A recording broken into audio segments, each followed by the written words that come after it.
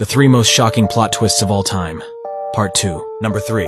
The story of Kublai Khan is one of the most captivating and surprising of all time. The 5th Khagan of the Mongol Empire embarked on the conquest of Japan in 1274, but was repelled by the samurais. He came back to plan a stronger attack in 1281, and launched the world's second largest naval invasion. Despite their efforts, the fleet was destroyed by 2 typhoons, the kamikazes. Number 2. Julius Caesar, who was captured by uneducated pirates, found their ransom demand of 20 talents amusing. He decided to up the ante by instead demanding 50 talents. He toyed with them by joking that they would eventually be arrested and crucified once he was released. The pirates laughed along with him, but they soon realized that his prediction indeed came true after his release. Number 1.